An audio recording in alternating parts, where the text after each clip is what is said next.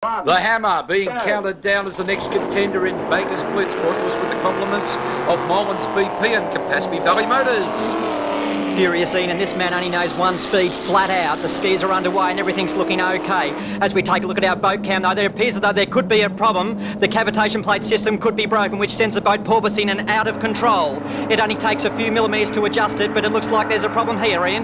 Mixicanovic still on top of the leaderboard with that time of 7 minutes 43 with the boat action. First one to go across the line today. The Hammer is now chasing that record.